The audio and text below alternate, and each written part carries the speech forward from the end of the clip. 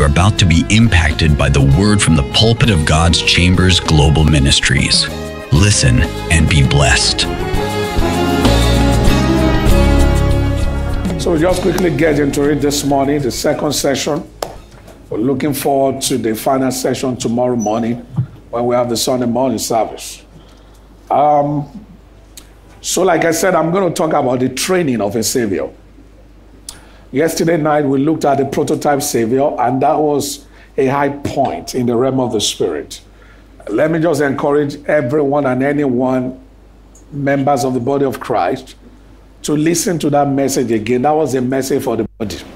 It wasn't just for this conference, and we trust God for that level of utterance. And we're just going to key into that also. The first thing I want to say as I introduce the training of a Savior is that our Lord Jesus Christ is our perfect example. That means when it comes to anything, you can learn from others, and there's nothing wrong in learning from others. You can learn from David, you can learn from Moses, you can even learn from contemporary examples, great men of God, Smith Wigglesworth, Kenneth Hagin, and you know what have you, and those things are good. Because we were also encouraged by Scripture to follow those who through faith and patience have inherited the promises. But when it comes to the doctrine grade training, doctrine grade, what we can call prototype, and what we must pattern our lives after, the only perfect example we have is the Lord himself. And that's why I want to look into, what we want to look into this morning is how was he trained and raised as a Savior? Because see, that same syllabus, whether you like it or not, you must go through it again. Whatever the Lord did, he didn't just do. Because if his purpose was just to die, I mean, he would have just gone to the cross to die. Anyway, but he lived. And one of the reasons why he lived before he died, and even after he rose from the dead, he still spent 40 days here, was because he's just trying to communicate to us the fact that I also lived. I left you an example on how to live. I didn't just come to die. Yes, one of the purposes for my coming was to die as a ransom for many. But I also lived. I was raised in a particular way. And because it's our perfect example, whenever we are looking at the Lord, whatever you find there is the perfect scenario. For instance, I began to say yesterday, I think I touched a bit on that also, that the first time you saw the Lord manifesting ever in Scripture was when he was 12. That means whatever he did at 12, all things being equal, that is what a 12-year-old ought to be doing. Because it's our perfect example. But you see that today, what the Lord did at 12, many 12-year-olds today cannot even come close. As a matter of fact, some in their 30s are still struggling to line up with what the Lord did when he was 12. Because how many people today can go on a 72-hour retreat by themselves without telling their parent? The parent did not know what he was doing. That means he was beginning to communicate to us that at age 12, this is the level of access, and this is the level of spiritual capital that you command and that you can access in the scheme of things. And by the time he was 30, just like I said yesterday, by the time you are 30, as far as God is concerned, you cannot blame anybody again for the outcome of your life. See, all this idea of ancestral curses, when people are 30, when you are less than 30, we can deliver you from ancestral curses. But once you become 30, you are the ancestor. That was why, you see, the Lord could have come at 70. The reason why he began to manifest this thing at 30 is that by the time you are 30, you cannot hold anybody responsible again for the outcome of your life. So that means as far as the Lord is concerned, anything destiny is a 12-13 window. It's from the time you are 12 and the time you are 30. Anything you cannot construct or articulate within that space allotted, you're already a late comer. That doesn't mean there won't be people who will find their purposes in their 40s. There will be, but you are late already. As far as the perfect example is concerned. But God is also a God of mercy. Yeah. And that's a good thing about God. If you cannot meet the perfect scenario, there are other systems of advantage here and there that can also make up for your being late. So look at your neighbor this morning and say, I hope you are not a late comer.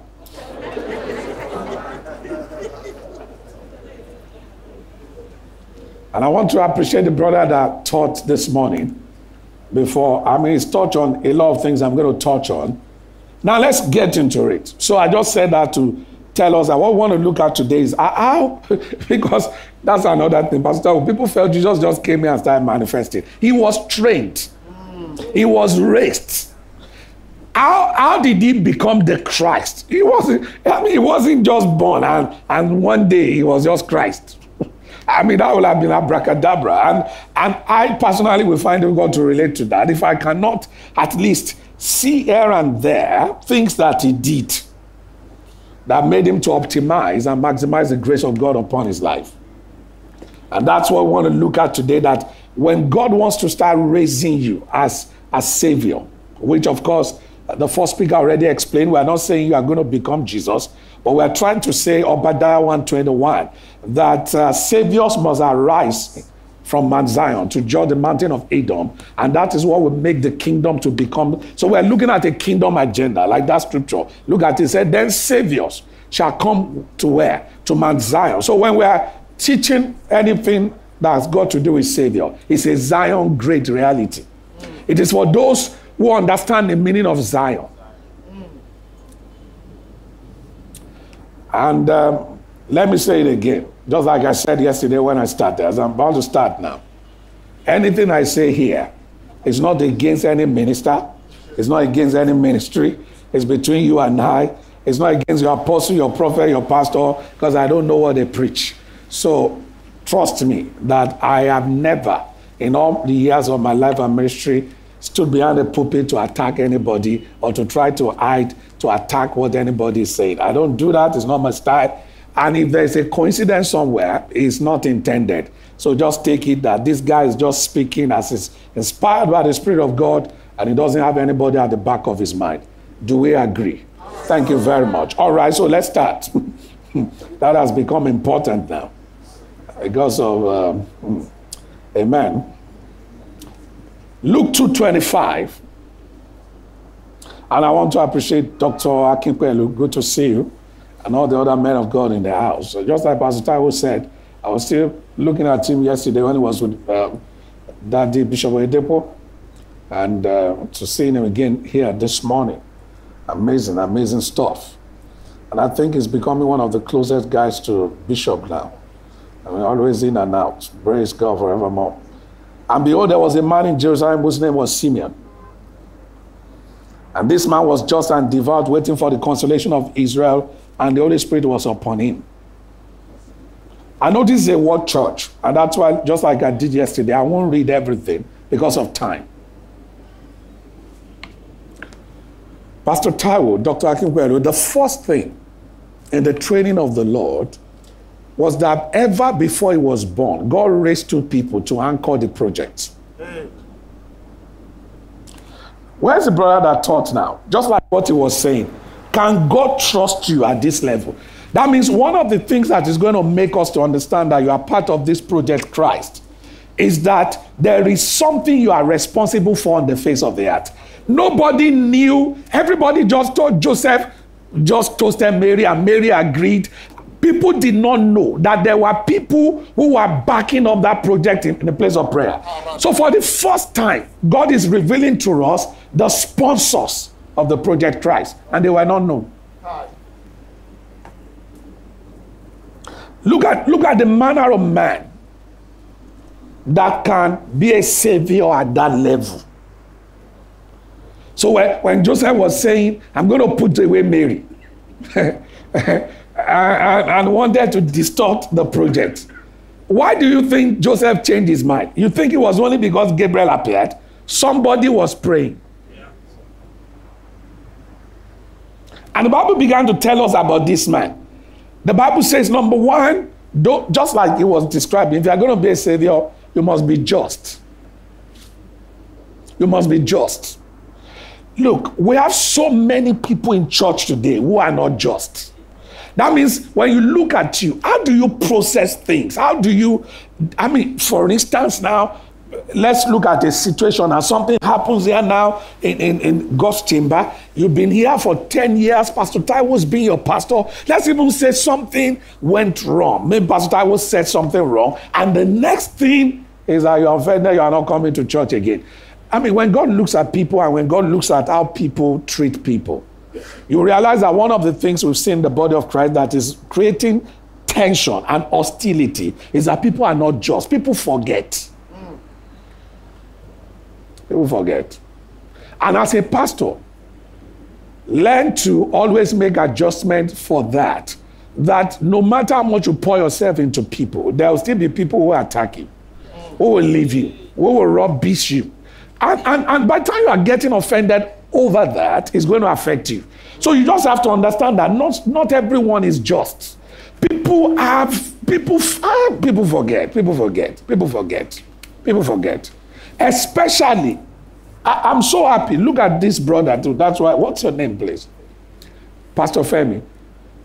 When he was teaching, he remembered the guy that raised him. Where's that pastor he was talking about? He acknowledged the pastor. Where's the pastor?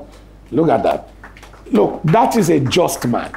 Some people will have platform, and the people that raised you when you were nobody are seated somewhere there. You are here, and you are now celebrating the current guys, and you forget that you had foundations. And that is why in my spiritual lineage, there is no one that has contributed to my spiritual growth who is not in the forefront of things. As God started promoting us, even those that were there, we brought them. Because you see, the truth about the matter is we're within our history, we are products of so many people. We cannot come into limelight and we are now acknowledging those who are in the limelight, and we forget those who are laboring day and night. And that was why the day Jesus was to be presented, these people showed up.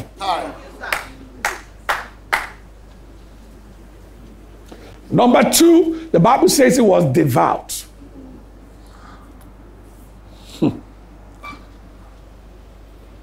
Only very few people in the church are devout. And what does that mean?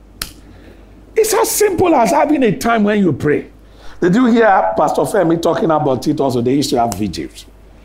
Many people are not devout again. And when we talk about being devout, I mean, nobody's even saying pray 1 hour or pray 5 hours. You see, I know there are teachings everywhere now, and there's nothing wrong with that. But I'm not even saying, don't let us even start from there. We're saying, as far as devotion is concerned, simple things like, do you have a time when you pray?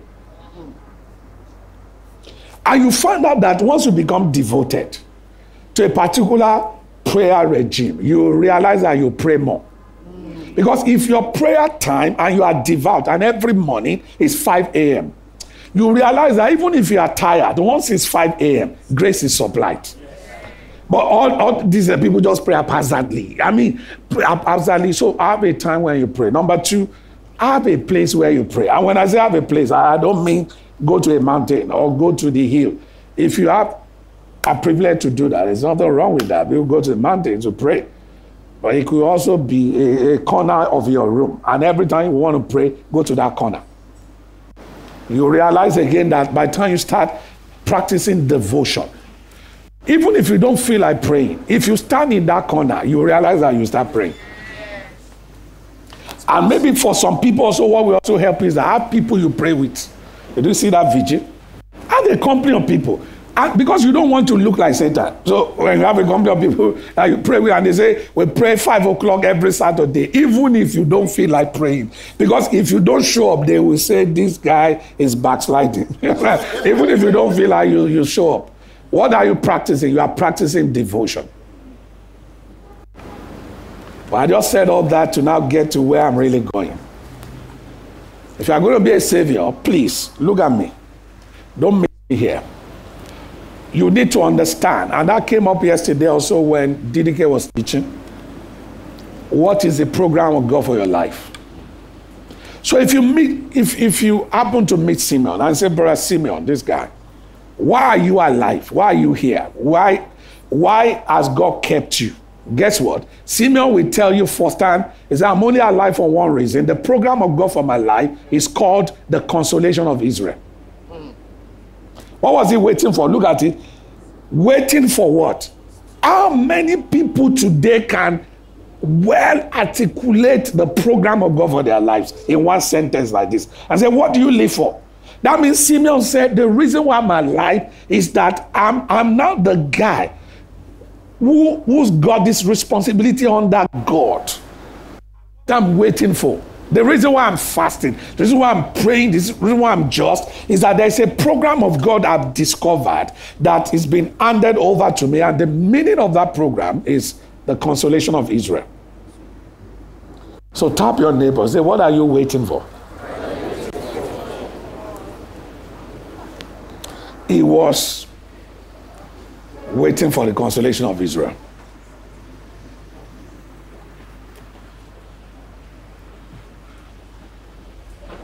Because what is going to keep you in the days we live in is understanding God's purpose for you. Understanding God's program for you. What God is doing with you possibly is not what is popular today. I'm thanking God for all that is popular today. But we're just, because this is just a brother. But just like he said, it will amaze you that this was the only guy on earth at the time God could trust with Project Christ. And God said, the way I'm going to communicate that project to Simeon is that there is something that is coming. It's called the consolation of Israel. That means that is the overarching purpose of God for you. Come into that project and you realize that you won't have to look for the Holy Spirit. The Holy Spirit will start working with you. Because the next thing you see is that the Holy Spirit was upon him.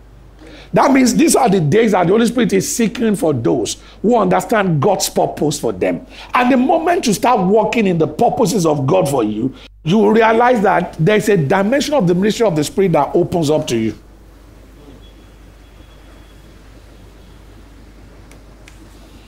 And look at the next statement. The Holy Spirit was upon him, and it had been revealed to him by the Holy Spirit that he will not see death. There are people praying against death. There are people, by the reason of the fact that they've discovered God's purpose for them, death is avoiding them. Did you see that? There's a level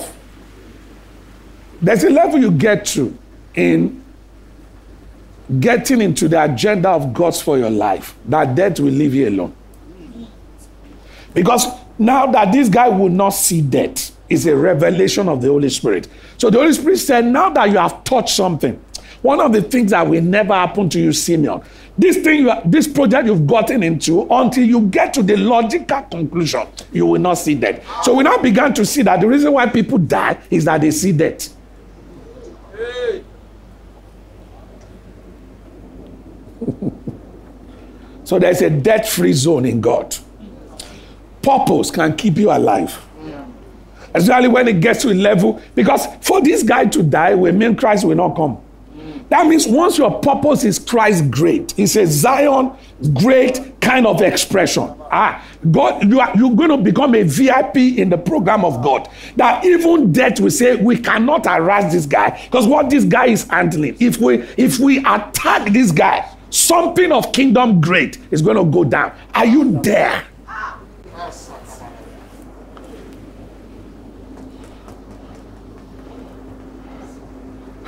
Now, I was telling them in church the other day, I said, when I'm traveling, one of the reasons why I don't buy it, I don't lose, it's because, look, I've understood, I've seen how presidents travel. Imagine if our president wants to travel, he's going to check the tire of the plane, whether the tire is okay. Or he's saying, open the engine of the plane for me. Because he's president, right? There are departments in the presidency taking care of all that. When the president is traveling, all he does is just enter into the aircraft. And I'm like, Lord, I'm going to Nigeria, I'm going to Europe, wherever I'm going, I'm not going on a frolic of my own. And it's not my department to be checking my own safety. There is a department in God that is responsible for my safety. Except that department, and the reason why they will refuse to take my safety serious if I'm going on my own. Because who goes to warfare at his own charge? So this man, death left him alone. It's been revealed to him by the Holy Spirit that will not see dead before he has seen the Lord Christ. And look at the next thing. So he came by the Spirit. That's that way. Look at that graduation. From the revelation of the Spirit, then to walking by the Spirit. He came by the Spirit. That time there was no GSM. There was no newspaper. How did he know that was the day Christ would be presented? Oh, after this conference, you need to learn to come by the Spirit into things. There are things on the face of the earth. The reason why, I mean, look, I can give you examples upon examples of. Let me give you one from another story from Pastor Bakari.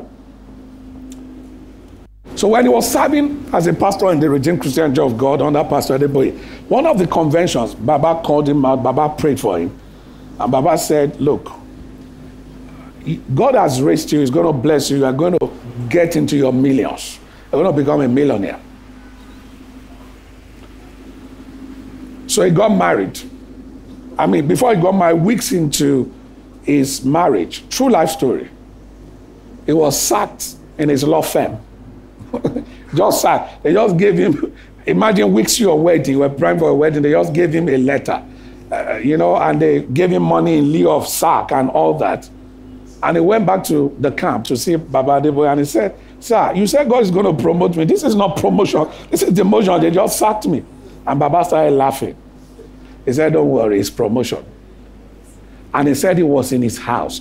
I'm teaching you how to come into things about the Spirit. He was in his house minding his business. After all, there was no work again. And the Holy Spirit said, dress up and go to Lagos Country Club. And he said, dress up like a lawyer. And he said he wanted to dress up before. Said the Holy Spirit said, no, dress up like a lawyer. And he went into Lagos Country Club. And as it was a hotel, I beg your pardon. As he was entering, he just saw a white man fighting a black man. And the Holy Spirit said, go get involved in that fight. And he just quickly went down and had to stop. Then said, stop fighting.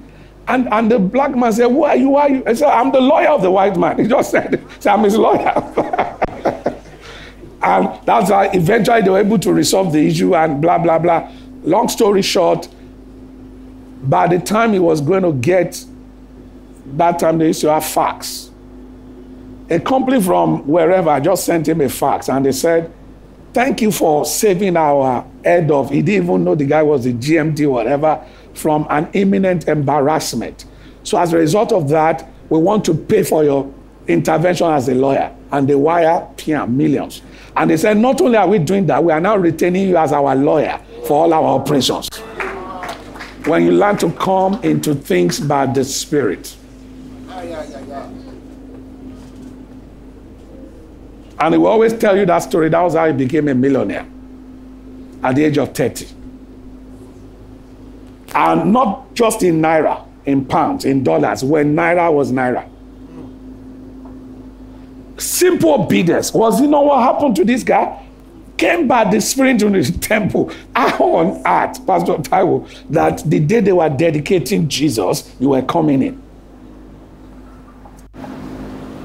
So for many of us, what is missing in the equation of this thing we're talking about is you're being sensitive to the leading of the Spirit. A lot of people are too full of themselves that when the Holy Spirit is leading, it requires that level of sensitivity to know that, just like what DDK was also sharing yesterday, do this, do that, sow this seed, and bam, and 2 weeks after, the man was gone.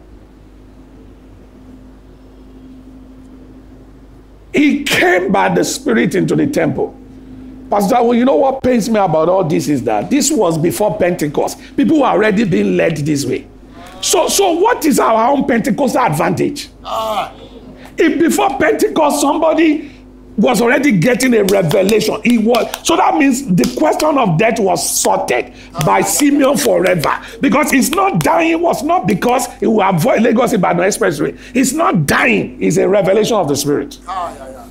It was revealed. How I wish things about us came out of the revelation of the Spirit, and on the strength of that revelation, we are now being led again.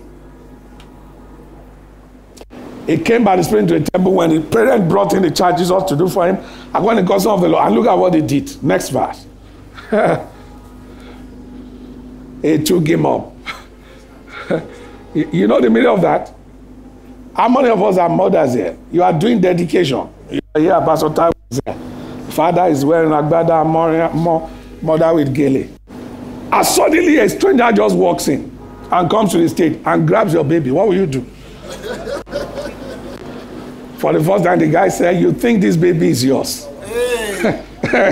You think this baby is yours? You think it's just your love story that produced this? He's now beginning to tell Joseph and Mary, let me show you the workings of God. Behind the scene. We did this together. Look at how he took him up and blessed God. And Mary and Joseph could not say, who is this stranger? Who is Anna, baby? And look at what he said. He said, Lord, now I can die. Oh, you don't understand. Saviour. This is the guy that now determined when he would die. He said, Lord, you are now letting your servant depart in peace, and it's according to your word. And why? This is the reason why I'm alive. Look at the next verse. Oh, for my eyes have seen your salvation. Move on. Which you have prepared before the face of all peoples. A light to bring revelation to the Gentiles and the glory of your people Israel. Pastor Femi, everybody, can you recognize what God is doing in his infancy and begin to talk like this when it doesn't look like it? Because this was just a baby. And this guy said, I have seen the salvation. This is the light. This is the mistake people make, Pastor Taiwo. When ministries are not growing and they are struggling, you begin to, and you now begin to see everybody blowing. You begin to despise what God has given you. Because it's not looking like it now. You begin to tell yourself, maybe there's something I'm doing wrong. And you forget that you were led by the Spirit. Look at conviction. This guy said, this is the light. I like to bring revelation to the Gentiles and the glory of your people Israel. And look at what happened next. Even the parents marveled because they did not have this kind of revelation. So he took the man that was walking behind the scene to even know the value of the baby they were carrying more than the parents. And move on. Simeon blessed them. By this level, father, mother were already on their knees. Because when they saw superior conviction, superior manifestation of spiritual capital, so Simeon now said, I'm taking over the service. They blessed them. And now said to Mary, he said, this child that you are carrying, that you think is just a baby, is destined for the fall and the rising of many in Israel, and for a sign which will be spoken against. Look at that. He swore to pass through your own soul also, and the thought of many hearts may be revealed.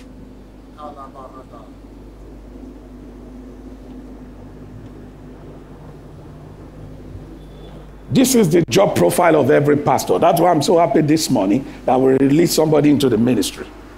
The ability to see the destinies of people in their infancy and to be there to speak the word over it when it doesn't look like it. Because anybody can claim father and son when you are in the limelight. But you see, if we're going to bat saviors, this is the prototype.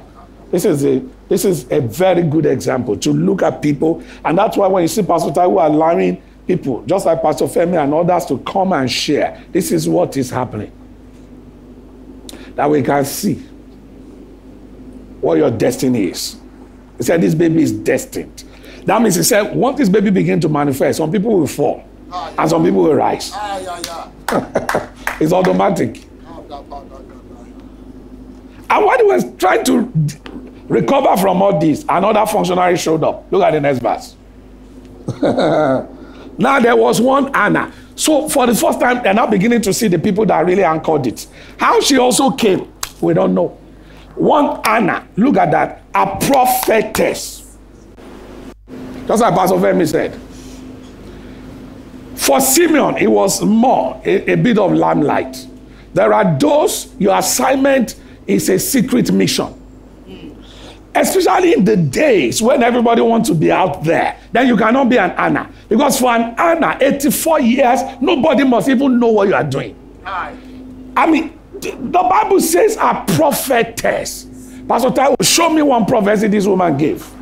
Because when we are beginning to talk about the prophetic, a lot of people are now beginning to think the only aspect to the prophetic is limelight, prophesying, calling people out. There are prophets who are prophetic intercessors, like Anna. That means your job as a prophetess is to be interceding in the secret. And until a day like this, nobody must even know that for the last 84 years of your life, you have been investing in praying day and night, never departed from the temple, and yet not known. If it were to be today, first day in the temple, you will see selfie. They said today is the first day of 84 years. You will pass on before the 84 years because it's supposed to be a secret mission. On Sunday in church in UK, I just commissioned a group of 8 ladies because I went for a meeting and there was a word that came and I told them one of the things that I said, this group must never be known. I said, the day it is known, that is the end of this group.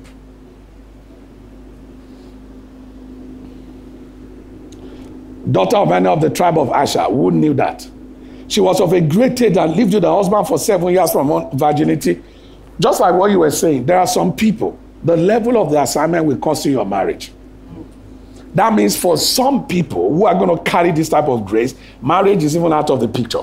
Because one of the things we have overrated is marriage. As though if you don't marry, come on, preach it. Preach it. So let's say it. There are those who will not marry for the sake of the kingdom. There are those who will marry for the sake of the kingdom. Whoever can receive it. So we're not giving any formula. But we're saying that if your own assignment in the kingdom, just like he said, will require you not marrying, so be it. And don't feel robbed. Because with this level of grace, she was only married for 7 years. And look at what happened. Bible says she did not depart from the temple. Pastor Akin, how can you marry and not depart from the temple? So I'm not going to be cooking for your husband or for your children. So you could see why some assignment must require that level of consecration. Because for this woman, a married woman, will, imagine they are saying, don't depart from God's chamber day and night. If you have an husband, even us, we will depart you. We will say, go home. Because you are also violating another scripture by being an irresponsible wife and mother. But God knows that there are some assignment requiring this level of consecration. Because what you are praying for is Christ. This project cannot go wrong. Glory. This is showing us the criticality of some assignments. You see, when you get to this level, your assignment is so critical that even God himself doesn't care the price you have to pay. Because it's a critical assignment. He said there's some assignment, you can just say, okay, I want to. But there are some, even the Lord will say, the level of consecration that is required here is extreme. So make no mistake when the Lord begins to deal with you. Especially some of us. And for some of us, it's not even married. For some of you, it could be food. It could be fashion. For some of you, this level of consecration could be, you must go off social media. I just met a dear friend now who told me, and he's very popular on social media. He said, God just told him, because I just saw that it disappeared. He said, that is the level of consecration the Lord dealt with me about concerning the next phase of my assignment. He said, the Lord said, get off social media. It's a distraction for you. It can be anything. And that's why we're not saying it has to be this or that, but we're saying if you're going to be part of this company and you are wise and discerning, even in the times we live in, there's a level of consecration God is going to demand of you that is extreme and is rare. And it doesn't have to do with marriage. It could be food. It could be how you treat the opposite sex. It could be anything. It could be where you live. It could be how you should live.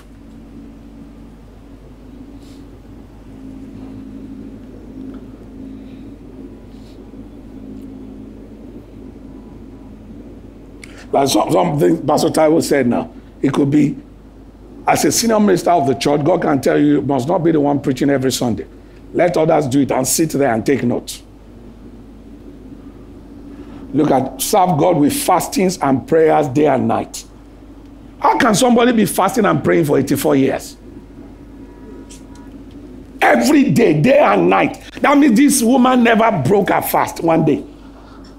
Look at, we're reading the Bible. Serve God. That's why he used plural. Fastings and prayers. How? Day and night. That was why she never departed. So if you have gone to the temple, everybody will just see one woman in one corner, just like we used to do in UR in those days at the chapel, just praying, just praying, just praying, just praying. And this woman was anchoring something important for God. And look at that. Look at it. Move on. And coming in that instance, how did she come in also? She gave thanks to the Lord and spoke of him to all those. That means what she was anchoring in her own corner is another program called Redemption in Israel. Redemption in Jerusalem. Simeon was anchoring the consolation of Israel. This woman was anchoring. So what are you anchoring? Write it down. What is the program of God that God has committed into your... For Abraham, that program was called justification of the Gentiles by faith. Let's look at that. I will come back into this because this is very, very important. Galatians 3. Oh, praise God.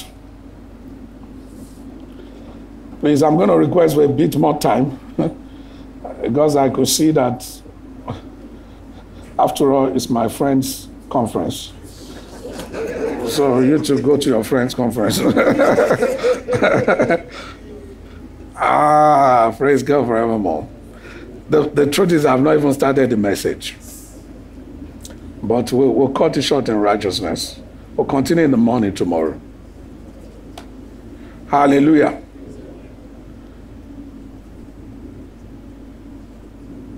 Let's read from verse number 8.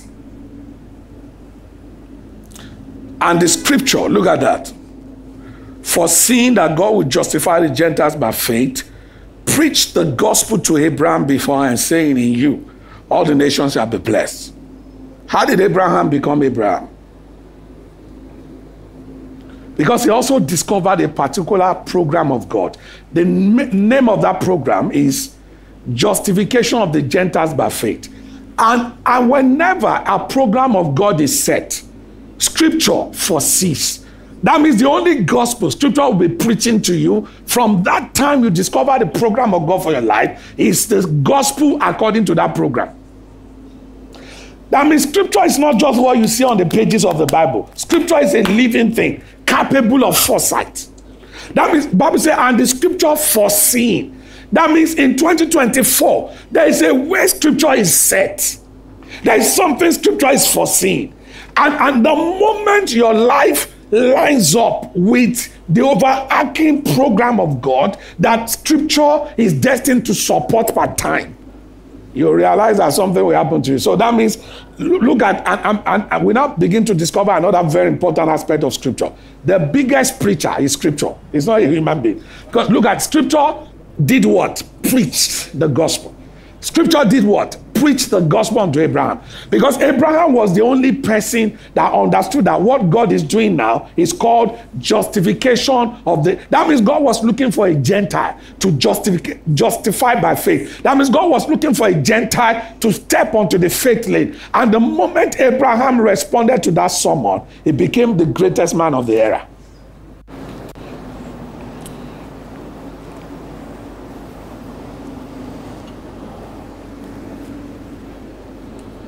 Then the next thing in the training of Christ.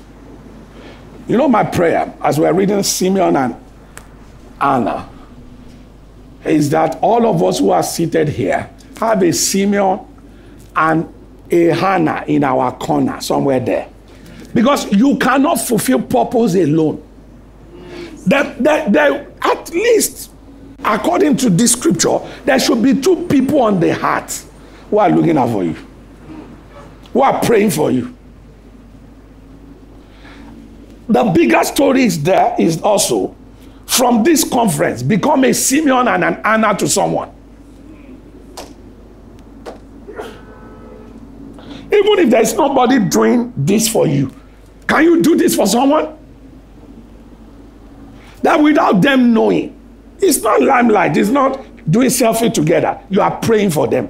And you are praying for them because their destiny and their purpose and their relative importance to the cause of God has been revealed to you. And you are supporting them. You are praying for them. They don't even know.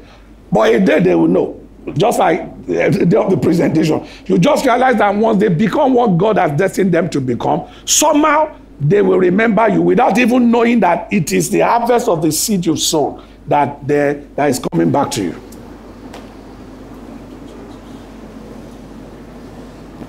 You see, all this social media socialization we are doing, it's okay. I mean, people who don't really like themselves, who don't hold up each other in the place of prayer, they will just see in conferences and we are hugging and we are taking pictures together and there is no exchange. There's no interaction. And that is why the body of Christ is the way it is now. So we're looking for solid offline relationships.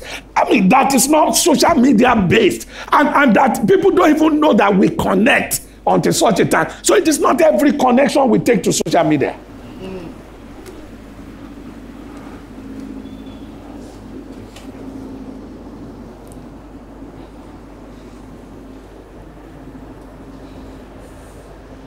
And that's why when some fathers call me in the body, that you do not even see what you are doing, and they keep on saying, at least I have like 5, 6 of them who had called from time. I mean, senior ministers, fathers in the body of Christ, and they're like, we're praying for you. We see what you are doing. We're praying for you. Look, to me, and at times I go to see some of them, but you will never see any picture anywhere. I'm not saying it's wrong to post picture, but I'm just saying, look, that should not be the basis of what we're talking about. There are secret missions in God. There are some things you jeopardize them once you bring them to limelight. Yes. Serious interactions. Like Anna. 84 years, nobody knew. So that means the project Jesus did not start the day Mary met Joseph. It started 83 years before that time. For somebody for some, I mean, what year are we now? Can you remove 84 years from 2024? What year would that be? 1940. Imagine since 1940, somebody has been praying for you. Because at times we don't do the real math. We won't really know what is going down here. Since 1940, somebody has been praying for you. Day and night, fasting.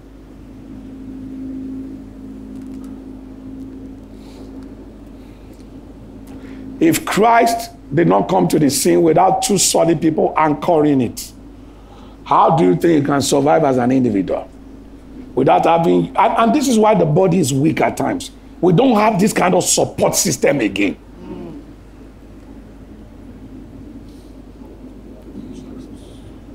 At times our support system is now when people come into limelight, we now want to take their crown. That's when we want to identify with them. And people are smart. They know once you come into limelight, those who are trying to identify with you at that level are not really the support system. Because there must be. And that's why we're saying today, be a Simeon to someone. Be an Anna to someone. Because it's needed. That is why we're looking at the perfect scenario. The next thing, let me just do the next and we'll take it up tomorrow. The next significant thing.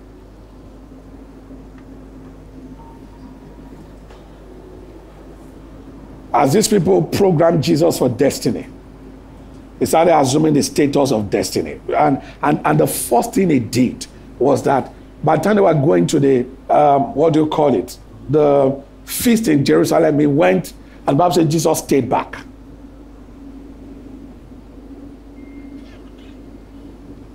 The training of the Christ. Now the training starts. The first manifestation of Christ that we saw in scripture was him for 3 days, sitting in the midst of teachers. And let's read that place. This is very, very important. Because why do we need to read it? So that I could just wrap it up on that. I know because of time we won't be able to finish this, but it's fine.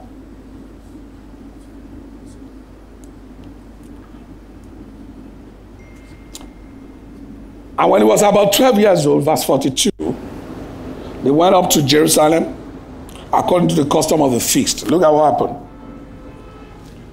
And when they had finished the days, as they returned, the boy Jesus lingered behind in Jerusalem, and Joseph and his mother did not know it.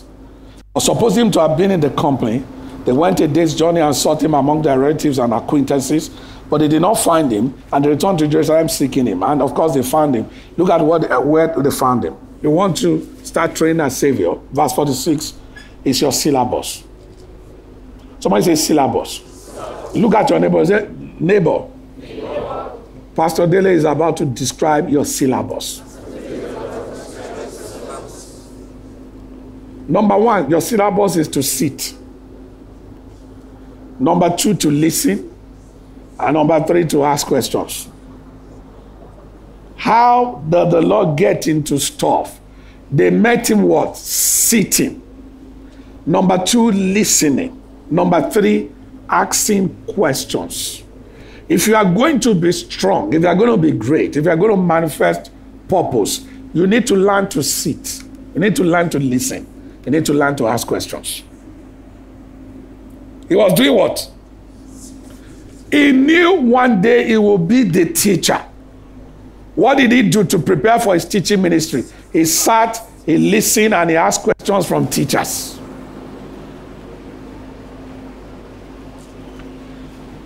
Pastor Taiwan, this was the Son of God. You could see that he was very deliberate about all that he did. Today, I mean, if you tell someone now that after God must have revealed your ministry to you, the first thing you need to do is not to do a meeting, it's to sit. I mean, some people are going to fight you. Because, you see, we've been trained that once God reveals to you that it's time to go into ministry, the next thing you are looking for is who is going to help you to design your handbill. Sit. Look at your neighbor, say, sit down. Sit down. Because a missionary is not a mission in a hurry. And one of the things we are dealing with in the body of Christ today is that too many ill-prepared people are behind the pulpit, who did not take time to sit before they stood.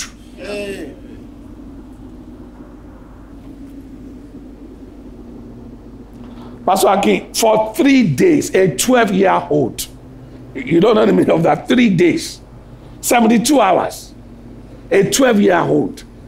That is what even some people cannot do in their 40s. 3 days with the word. 3 days. And look at how the Lord started. And that is another thing we started talking about yesterday. He did not start by chanting. He did not start by doing 10 hours of prayer. As good as those things are, they cannot be the foundation of ministry. The foundation of ministry is solid teaching. Very true. Because if you are taught the word before you start praying, you will pray accurately. Yes. If you get into prayer before sitting with the word, you will pray dangerous prayers. Because this is our perfect example. This is the Lord. Don't forget, in the same Jerusalem, there will be people chanting. There will be people praying. He did not go after those ones because he knew if you are going to lay solid foundation, expose yourself firstly to teachings in the direction of your purpose.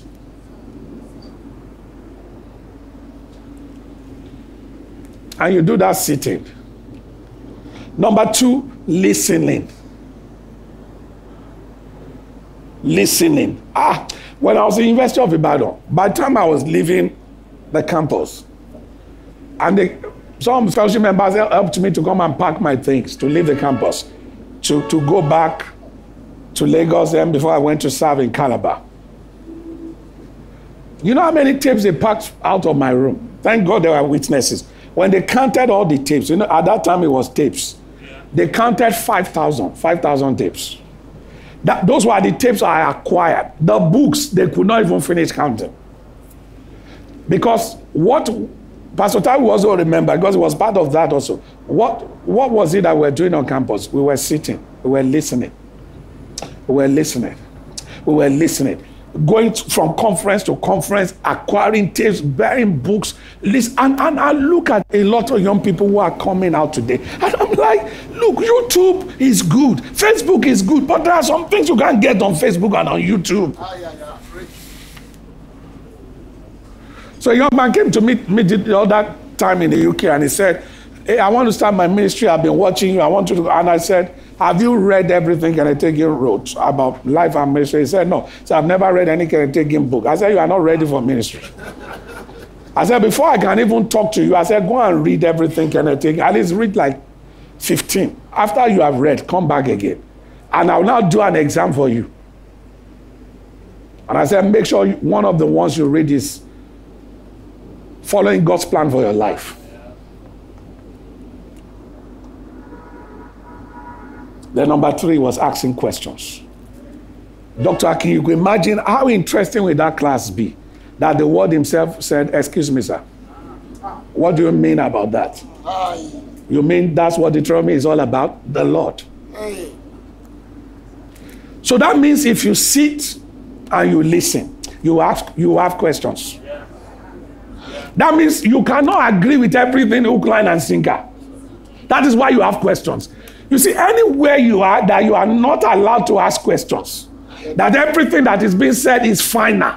It's not a place of growth. And having questions doesn't mean you are rebellious. That's it. But it's just that what they are now saying, by the grace of God, your own calling, your own grace, is now contextualizing it in another way that will now compel you to say, but you told us 1, 2, 3. Can I also include 6?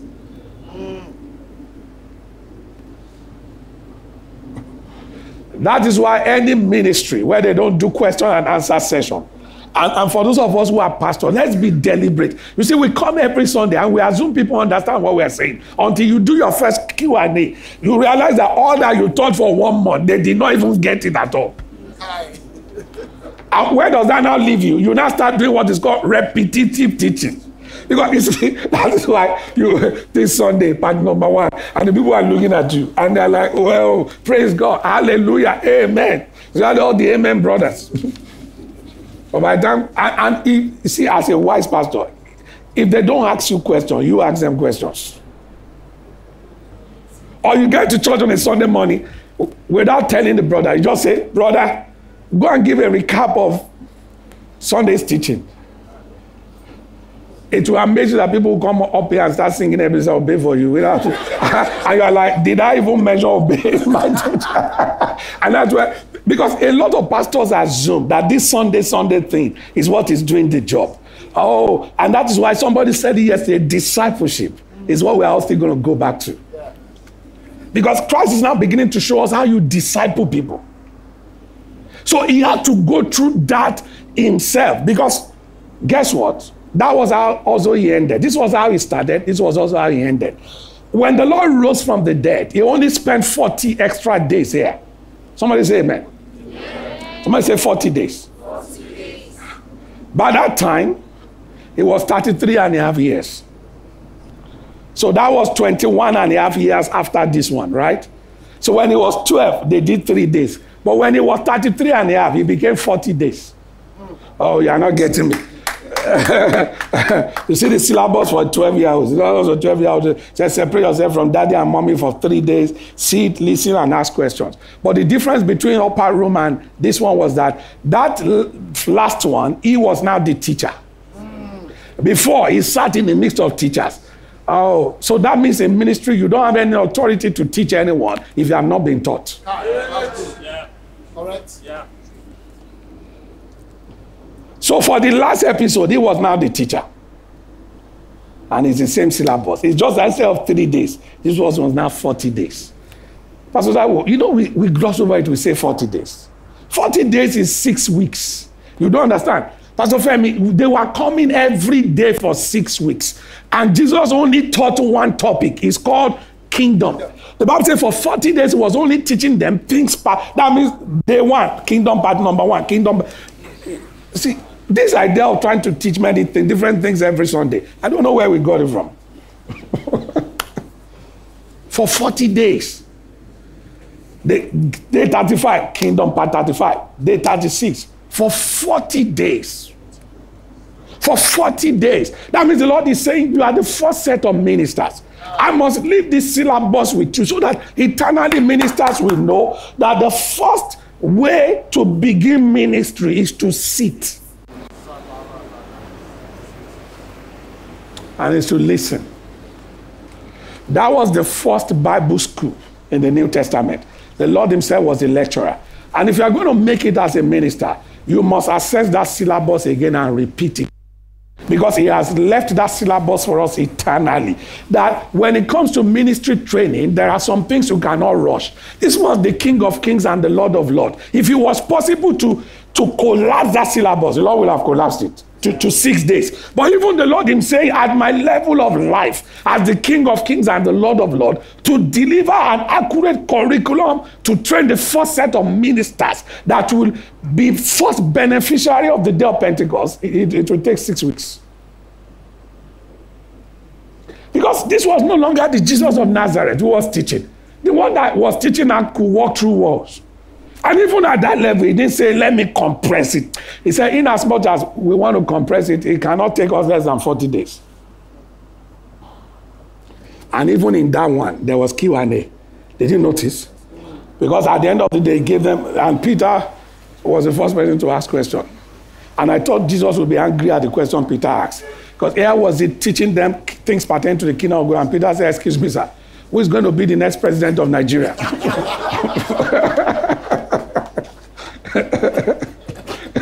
And I'm sure Jesus looked at him. You know the question of Peter, he said, will you at this time restore again the kingdom unto Israel? And Jesus said, I thought he would say, so all that we've been teaching, your own is just, is Obi or Tinubu. But look at Jesus to show us that Q&A is very, very important. He wasn't angry. He said, well, it is not for you to know the times and season that the Father has put under his own power. That should not be your primary occupation. He said, but this is your primary occupation. You shall receive power. Power is coming. Empowerment is coming. He said, my overarching purpose is that I need to use 40 days to prepare you for 1 day. That means it takes 40 to 1 ratio. 40 on the side of the word, 1 on the side of the move of the Spirit. So it took 40 days of preparation for 1 day of Pentecost. That's ratio 40 to 1. Word to the Spirit. That means the Lord is saying only those who are kingdom-minded can optimize the ministry of the Spirit. So it took him 40 days of teaching on things pertaining to the kingdom to prepare them for 1 day encounter with the Holy Spirit. Imagine they were not rooted in the Word. And let me show you how much they were rooted in the Word, and I close. Closing in 2 minutes now.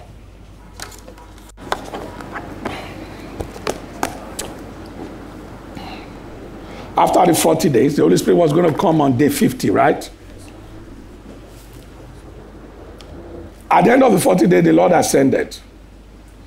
You now see Peter and the rest of them practicing what they learned within the 40 days. Look at it.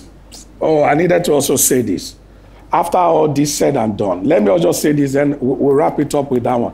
Please, can you get on the keyboard? Because this is very, very important.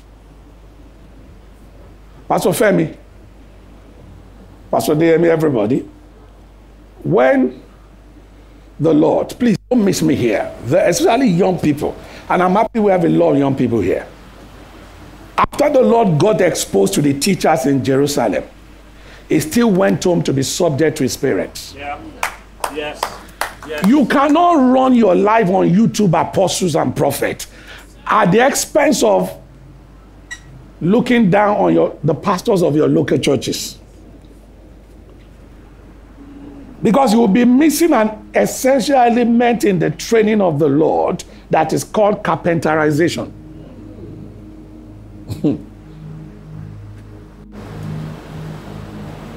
There are things no one can say to you other than the pastor of your local church. It does not matter who you are following on YouTube. Because it was only Mary that was able to keep these things in her heart. There are things about you, there are fights about you only given to the pastors of your local church. Because we are living at a time now that where people are getting more and more committed to minister somewhere there, you know, and it's not looking like, in fact, somebody was preaching it the other day, that God is no longer using churches, that God is not raising fellowships. And I'm like, what I read in my Bible is I will build my church. I've never read I will build my fellowship. So people, it's not getting to a point now people are despising pastors of local churches. Because the mindset is that they are not as anointed as one prophet we're following somewhere. They don't give word of knowledge like one prophet. They don't minister the anointing. See, that's why as Jesus was getting there in Jerusalem, the parent took, and the Bible says he went back home and he was subject to them. A minister on YouTube must never have more authority over you than your local pastor. Yes, sir. If you begin to experience that and you think you're experiencing revival, you are breaking the order in God. He went back home. Can they give us that verse? He went back home. Give us that verse. And he became subject to them.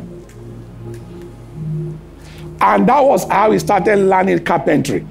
Because at times, Pastor Taiwo, this is the deception. You do not think what you are doing at home, ushering protocol and all these things, we don't think those things are important. We think what is important is that somebody is coming to town and all of us are going there. And the level of commitment, the level of offering, you will never give to your local church. You are giving on YouTube. And you think this is something. It doesn't work like that, sir. He went down with them and came to Nazareth and he was subject to them. They might not be speaking the language of teachers in Jerusalem, but they are critical to your emergence. And if you miss this, there's an essential part of your life you are missing. Bless God for everyone God is raising who are doing para-church ministries, who are doing stuff, but they can never be replacement for the local church.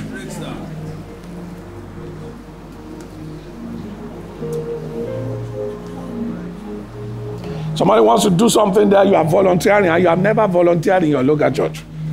What do you think you are doing?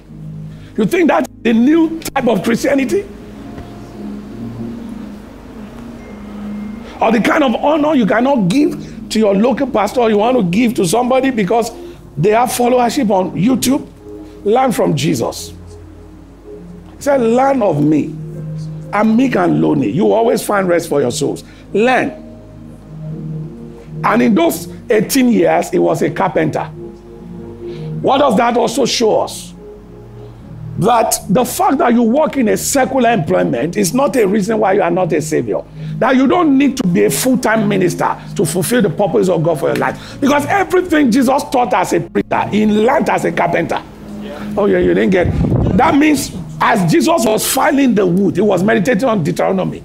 That means 9 to 5 is not the reason why you are backsliding. As a matter of fact, God is not looking for lazy people. That the Son of God who saved us had to go into carpentry trade. How do you explain that? Because if we're to be some of us, the day you met those guys in Jerusalem, you will stay there forever. You know what Jesus will have ended up becoming? Another rabbi. It will never become the Christ. Because in order to be the Christ, God is saying part of your training is also to handle tools, handle materials, be subject, deadline, timeline. Somebody's coming to collect the table at 5. The table must be ready. And that's why when he started preaching, did you see anybody saying you are preaching now? How about the table we gave you that you did not deliver? Or as he was preaching, somebody said, look at the dining table you did for us. It's broken. You are now preaching. What are you preaching? So that office where you are, you think it's not part of your training? So suddenly you come to church, you are spiritual. But at work, every part of God is God. So if you are a savior, even if you work in a bank, you are a savior there. Just talk to us about Joseph. But this idea that you come to church and you are singing there, and when you get to work, there is no song.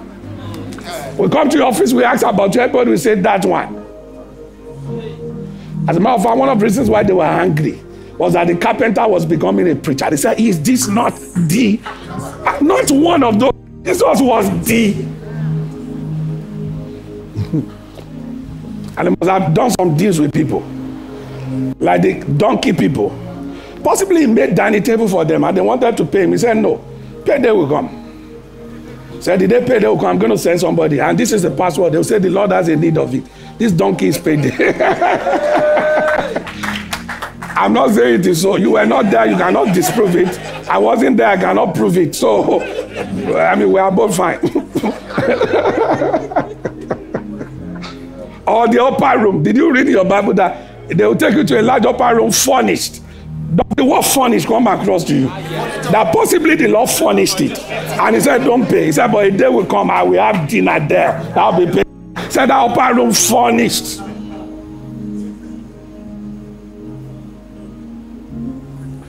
He was excelling in the use of tools. That's why when you see somebody like Dr. Akimpelu, myself, DDK, and others who are also doing things in the social sector, in the economic sector, in the academic sector, that is still part of the training. Because the Son of God was a carpenter for 18 years. How about his first set of disciples? Have you noticed that he did not call any Levite?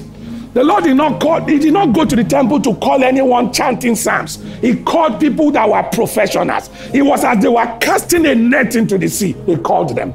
That means he's saying, I'm not looking for people who don't have anything to do. That the busier you are, the better you are equipped for the kingdom. So don't lose the fact that you are busy as an excuse not to have God. It's an anomaly in the training of saviors. And don't use that. The only reason why you are not praying is because you are working 9 to 5. The Lord worked 9 to 5 for 18 years. Because by the time he got to the wilderness of temptation, there was no gap between carpentry and ministry. It's not that he went on sabbatical. So when he was quoting Deuteronomy, it's because he knew Deuteronomy all along as he was making ready the dining table for their Akipelus. It was like, the Spirit of the Lord is upon me. I know something. Those things were in him. So when the devil came and he said, if you are the Son of God, he said, I've meditated on Deuteronomy back to back. It is written. And he started quoting from Deuteronomy. That means as a carpenter, I knew Deuteronomy. And have you noticed his parables? They have socioeconomic framework. It was as he was working as a carpenter, he was beholding the farmers. What these guys are doing, that's the kingdom. As they are going to sow, as they take 5 and make it 10, take 2 and make it 4. And the one that buried his own, because I can see many people buried, he said, this is the kingdom. And that is the difference between John the Baptist. John the Baptist's frame of reference was limited. But because Christ worked in the socio-economic sector, he was able to put dimensions in the socio-economic sector, in banking, in IT, in oil and gas of his day, which was agrarian. And he was able to say that is the kingdom. So today, if Christ were to be alive today, he would say the kingdom of God is like a man investing into AI. That's what he would be telling him. Because he was an agrarian. That's why he was using agriculture. But today is IT. He would have said the kingdom of God is like a man that created cloud and stood on platform and created architecture and secured the architecture with codes and source codes. Those are the things we'll be hearing.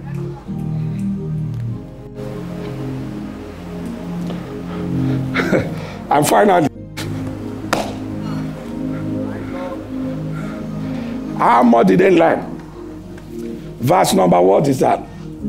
Peter rose up with a number of disciples. Peter began to say, today this scripture needs to have been fulfilled, which the Holy Spirit spoke by the mouth of David concerning Judas, who was a guide to those who arrested Jesus. Said, this man purchased a field or the reward of iniquity, and so on and so forth. What verse is that? Let's just quickly look at that and I can step down. So the greatest blessing you have, sister, is that you are working 9 to 5. It's a blessing. Because he had to be made exactly like unto his brother. If Christ did not do carpentry, all of us will say, well, the reason why we don't have time to pray is because, look at Dr. Akimpelu. We just said that traveling everywhere. And yet this guy's one of the most effective pastors around.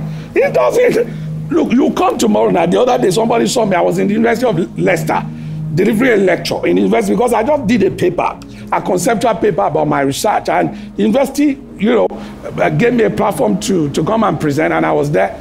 And somebody was there. The name did not even ring bell. So later, the name began to ring bell. And he had to tell me. He came after. He was like, you are Pastor Dele Osunmakinde? I said, yes, I'm Dr. Dele Osunmakinde. He said, no, you are Pastor Dele Osunmakinde. I said, I'm Dr. Dele Osunmakinde. He said, but you are the Pastor Dele that is now the doctor. I said, yeah. He now opened Instagram. He said, you were still the one. We are supposed to say, how did you get? And I'm like, carpenterization. Carpenterization. Three things to do for you. Exert on how to use tools, how to use materials, and training. Because to be a carpenter, you need stamina.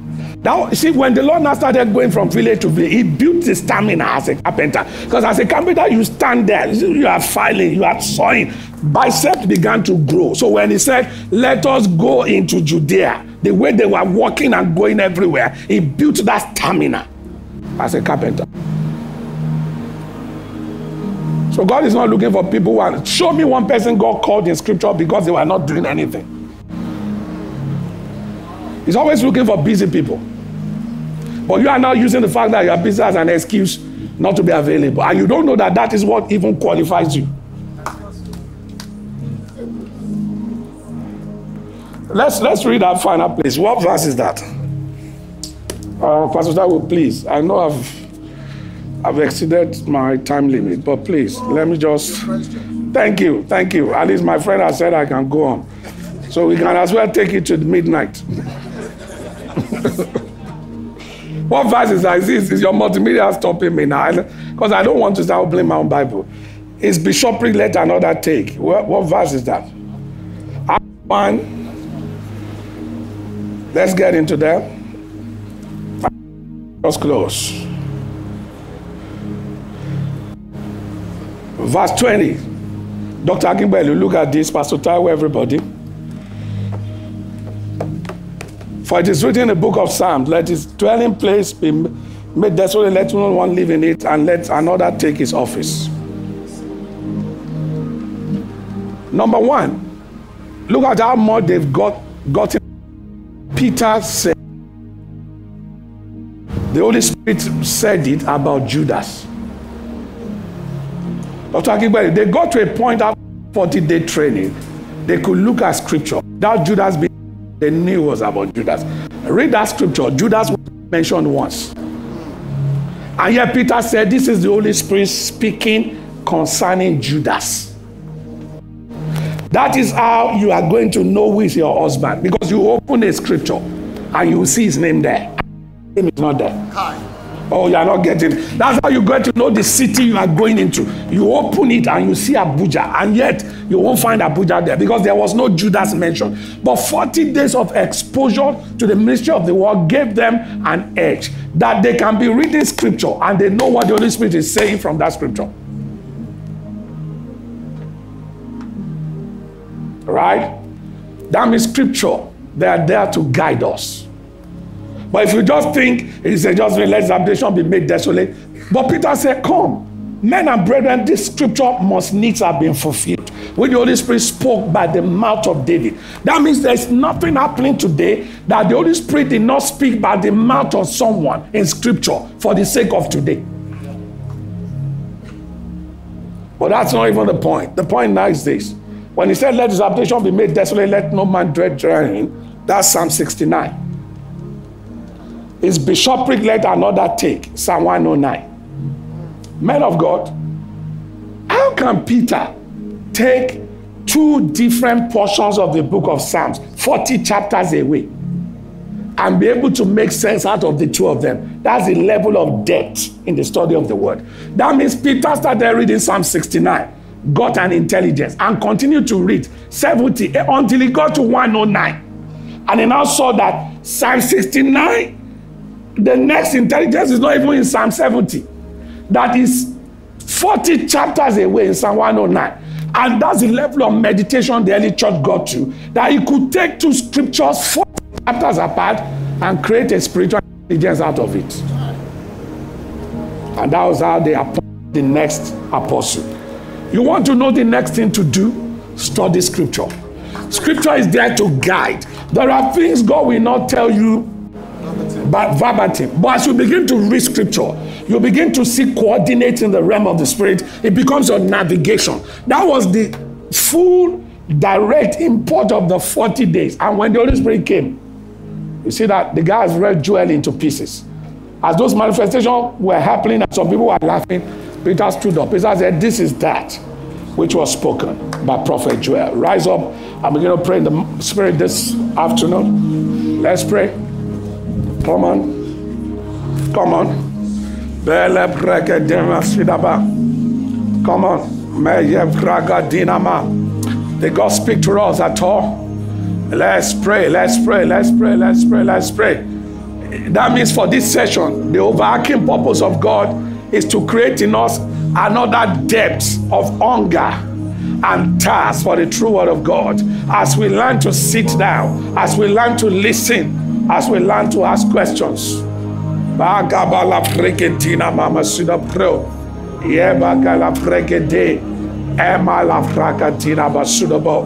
we learn to listen, as we learn to sit down. Come on.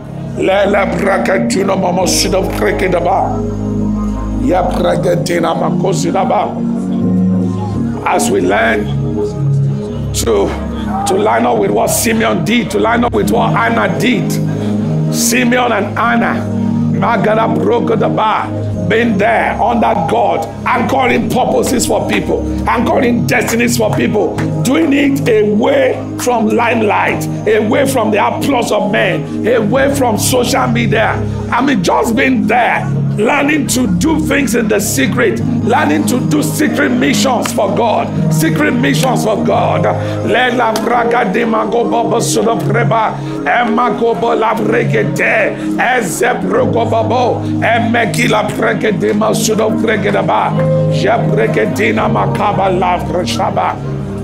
In Jesus' name,